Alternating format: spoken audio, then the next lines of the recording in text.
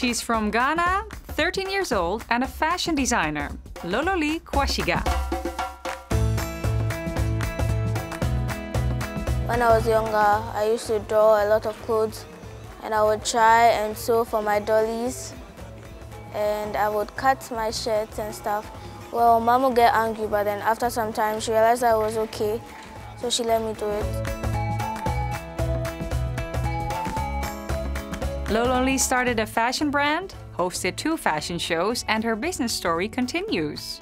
It's a youth organization, so it's a platform to the youth so they are able to express themselves and especially develop their talents.